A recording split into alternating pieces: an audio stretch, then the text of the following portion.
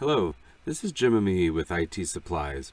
Today we're going to talk about how do you set up your color management policies in GMG's PrintFactory RIP and extended modules. At the bottom of my taskbar here, you'll see that this is the actual PrintFactory RIP queue. You have your layout, and then you also have your editor tool. In all three of these, we can set color management policies. Let's go ahead and start with the standard. If you want to have a standard color management policy across all workflows, you can set that up through the layout, edit, and then preferences.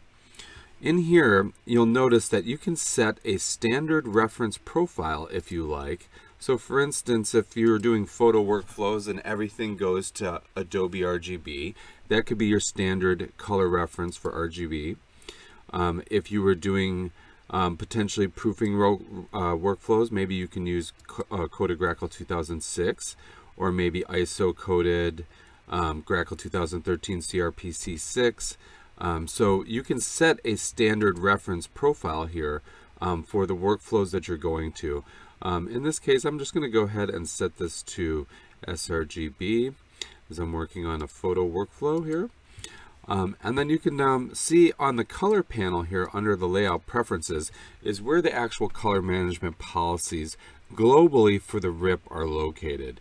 So if I want to make sure that I've set my RGB standard for sRGB, my CMYK standard for Grackle, gray at black and white, and lab at D50, and then essentially your rendering intents. Now in PrintFactory, my choices for rendering intents for photo workflows would be perceptual. A lot of times it's colorimetric, but the colorimetric workflow in PrintFactory works a little bit differently than you might expect from a regular 8-bit driver.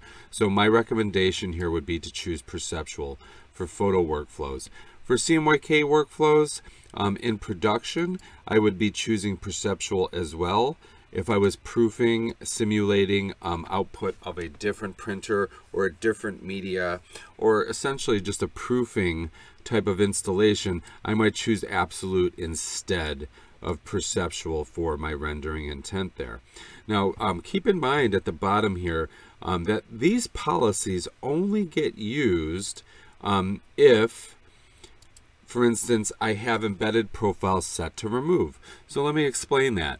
So if you brought in a photo that was in Adobe RGB, essentially this rule to remove embedded profiles would remove the Adobe RGB tag on the incoming image into the RIP, and then it would tag whatever is set here in your RGB policies along with the rendering intent. So in this case, it would strip the Adobe RGB tag, and then it would tag sRGB and send it through to the output profile in PrintFactory.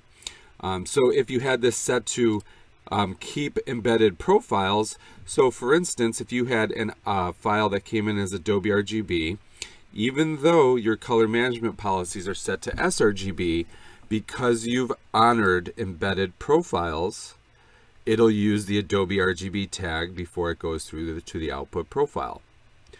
So keep that in mind when you're selecting this. You're either going to trust, all the files coming through and honor the embedded profile, or if you want to normalize to one output condition, or essentially not input condition, I should say, the sRGB, for instance, in this case, then you would want to remove any embedded profile and then have sRGB tagged before it goes through to the output profile.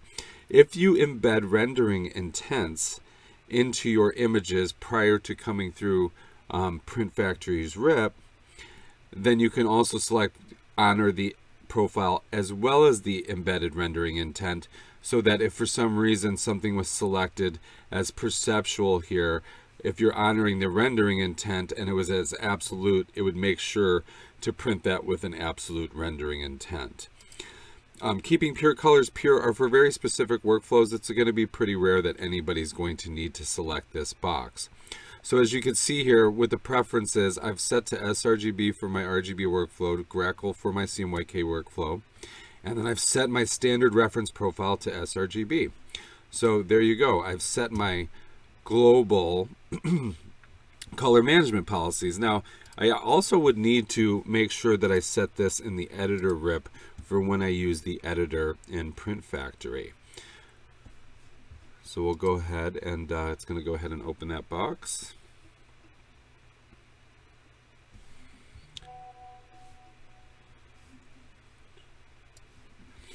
And here we go. Here's their box. And you can see on the color tab here, essentially I would want to set these settings exactly the same if I was wanting to have a global workflow as what I have set in the layout as well. And you can see everything set to perceptual. Everything looks the same here. We'll keep embedded profiles. And then in this particular case, when you're bringing files in, you could have it ask.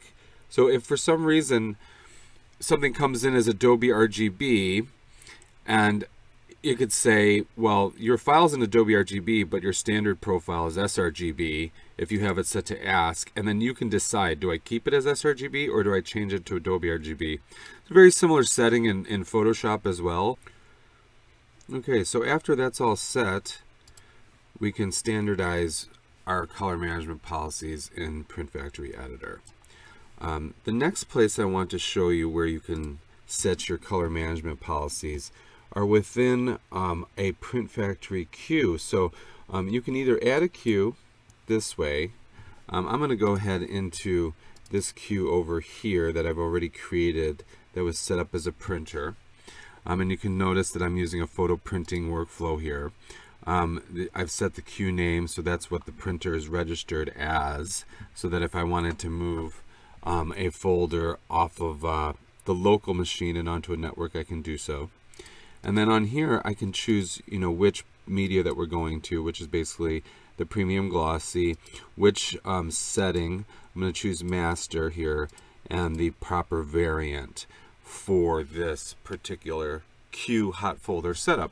Now, for this setup alone, I could set this as a completely different setup. I could say, well, on glossy paper, which I know has a very large gamut, I want to have everything come in as Adobe RGB, and I'm going to set to honor embedded profiles, but if something comes in as Adobe RGB, then I'm going to go ahead and utilize that, essentially. And then in here, I could say, I'm going to set this to my typical Grackle 2006 coded 1v2, and then boom, you're all set for this particular queue. That's going to use different color management policies than were set, for instance, as the standards in the layout itself.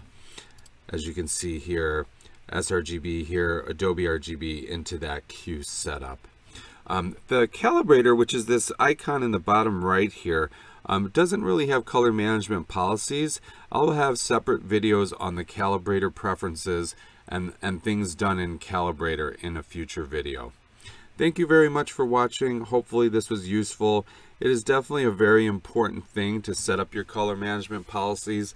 Oftentimes when I'm on site, customer did not realize that these need to be set up, and they're set to defaults, which might not be what they're aiming for in terms of input color spaces through their printing reps.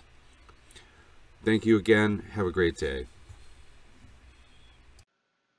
Thanks so much for watching this. If you would like to see more of these videos, please go to our YouTube channel.